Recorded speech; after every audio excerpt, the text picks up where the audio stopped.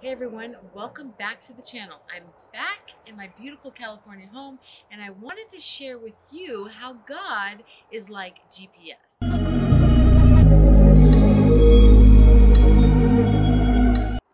Hi everyone, welcome back. In the intro I said that God was like GPS. And I don't mean to be disrespectful, but what I mean by that is that if we trust God, it's better than trusting a GPS. You know, Proverbs chapter 3, verse 5 says to trust in the Lord with all your heart and not to lean on your own understanding. In all your ways to acknowledge Him and He will direct your path. A lot of times we think we know where we're going.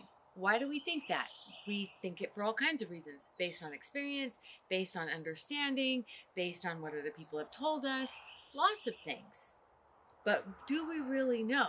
Can we see the big picture? This is exactly what happens to us when we try to find someplace new. When we are going someplace new, usually the first thing we do is put it in our GPS. And sometimes the results aren't exactly what we think they are. We say we want to go to this place and we think we know where we're going, but if we rely on us, we get lost. If we rely on our GPS, 9 times out of 10, we get there. For example, I think MacArthur, California is that way. Let's see what my GPS has to say. Okay, I said MacArthur was that way. Let's see what the GPS has to say.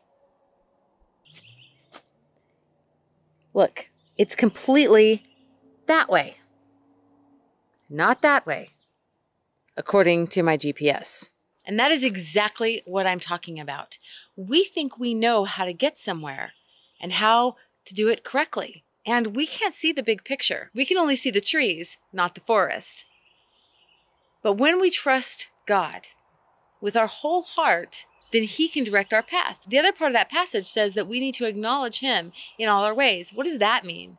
Does it mean we say, God, I acknowledge you in everything I do? Yeah. But it also means to act on the knowledge that we have of God, to know Him enough that we would know when He's leading us one way and when He's directing us a different way. We have to have a relationship with Him.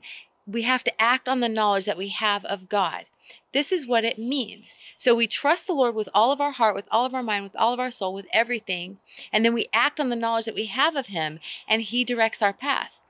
Just the same way as we know how to operate GPS, we know how it works, we put in our desired location, we push the button, and we follow what it tells us to do.